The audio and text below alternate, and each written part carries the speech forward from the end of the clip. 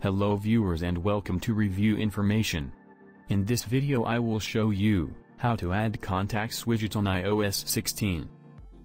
Subscribe to my channel and hit the bell icon to get notified any updates. To begin, tap and hold on the empty area of the home screen until the apps jiggle.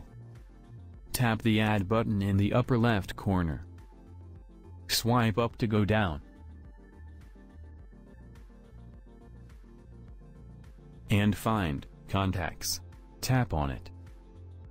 Swipe to the left, and you will see 3 different Contacts widget. Decide which one you want to add, and then tap Add Widget. The widget will be added to your home screen. You can drag and place the widget anywhere you want.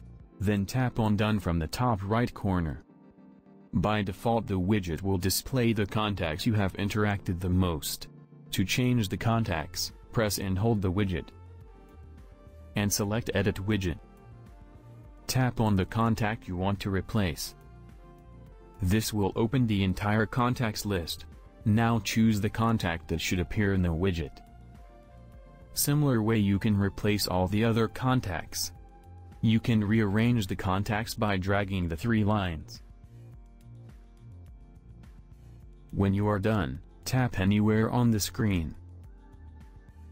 If you want to remove this widget, long press on it. And tap Remove Widget. Tap on Remove to confirm. So in this way, you can add Contacts Widget on iOS 16. Thank you for watching. Hope you guys enjoyed my video. Please subscribe my channel for more videos. Goodbye.